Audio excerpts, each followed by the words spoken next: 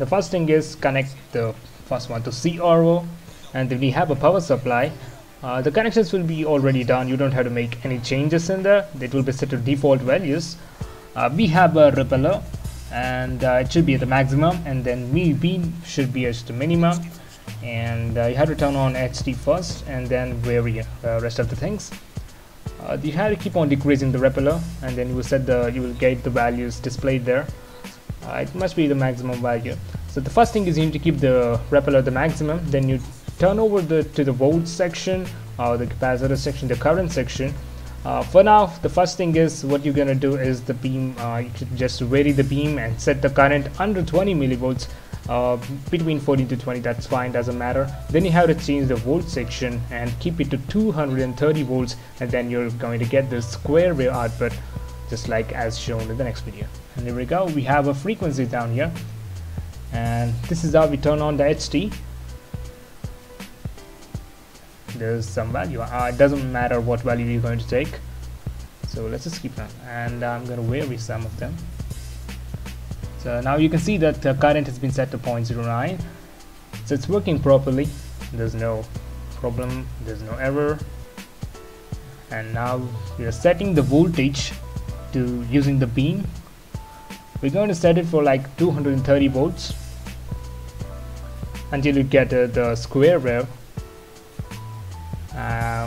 Now I'm using the frequency, the rotor-like frequency thing. There's a frequency meter. Keep on changing it, and when there's a value all of a sudden change at the CRO. Okay, there as you can see, we're going to get the square wave. Yes, we have the square wave, and just note down the value what you got there. Now as you can see, just to note down the peak to peak value as well. And there it goes. Let us increase a bit. You can either use the repeller, or you can use a frequency meter to change off the values. And now this is the maximum value what we achieved. Then we're going to change this thing. We'll use the carriage, the sliding carriage thing. The first thing is D1, what you get when it's at the maximum level, that is D1. Now when you keep increasing, it goes to decrease, and then all of a sudden there's a maximum value again. This must be your D2, and as you can see, this is how it actually looks like. 0 is the coinciding point. You can see 13.5 there. Sorry for the bad quality, but that's it. It's 13.5, something around. You have to always. Now you set this to here. I'll take out.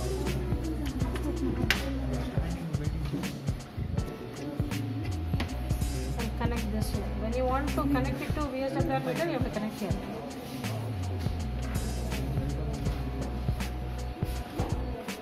Then switch on.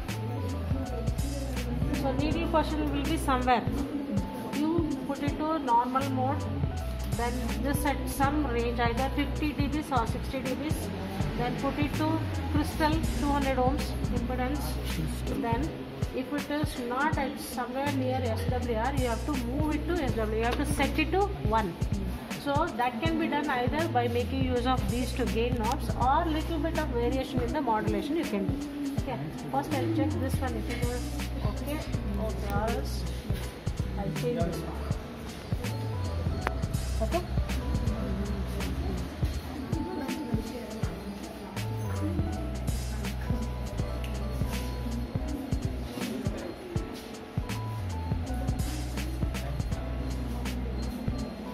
SWR is set to 1. Now I keep moving this one wherever it.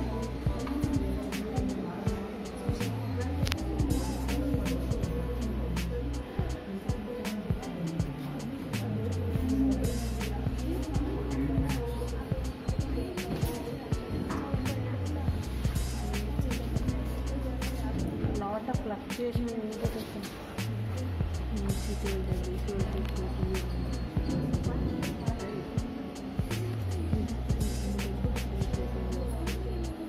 I'll move towards the load side. Okay, so it keeps moving this side, and see to that whenever at some point it will kick back.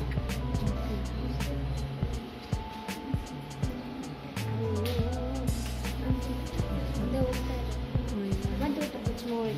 So it is almost 1.6 for this reading. Okay, it it was 1.6.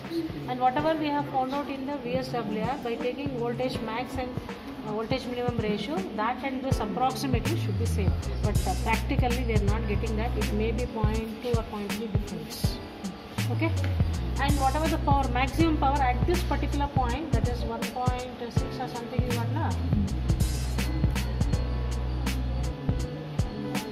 Almost 1.6 to 1.7. So whatever the power is there, you have to read. That is a red scale. That is also a normal scale. So what? And this range, it is 60 dB plus of this particular line. That is, it is almost 4.8 to 5. So 60 plus 5 is nothing but the maximum power. 65. Understood. Yeah, don't step. This is an introduction. Oi, my